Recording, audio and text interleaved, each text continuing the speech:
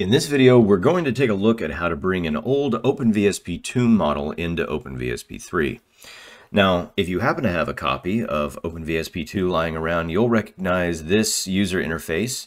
And this is what OpenVSP used to look like before the version 3 came around, and lots of really cool things started to happen. But what I've done is I've taken our pod plane example model here, and I've built it up in VSP2. And I've already exported this out or saved it as a regular VSP file instead of a VSP3 file.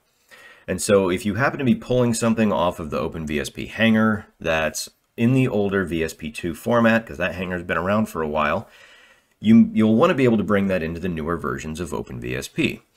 So let's go and take a look at how that works. We'll just minimize all of these out and then bring up our OpenVSP3 window.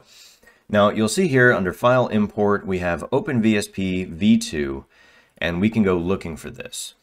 And so here's the pod plane VSP2 that we just had saved, and I didn't do anything to this file. All I did was save it in OpenVSP2, and what's going to happen here is that the new version of OpenVSP is going to look at all of those parameters, translate as best it can. If a component exists that matches one-to-one, great. If it doesn't, it's going to do some approximating. But for the most part, this will come in pretty clean.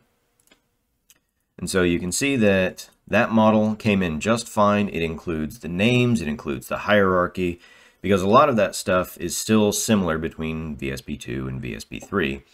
And the components are broken up. If it's a multi-section wing in VSP2, it's going to make a multi-section wing in 3, etc.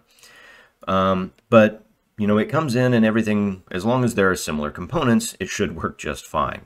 You may find some examples where maybe a cross-section was defined using a feature that's not available in OpenVSP3 because the way that it was set up and implemented didn't quite translate into OpenVSP3 and the new underlying code.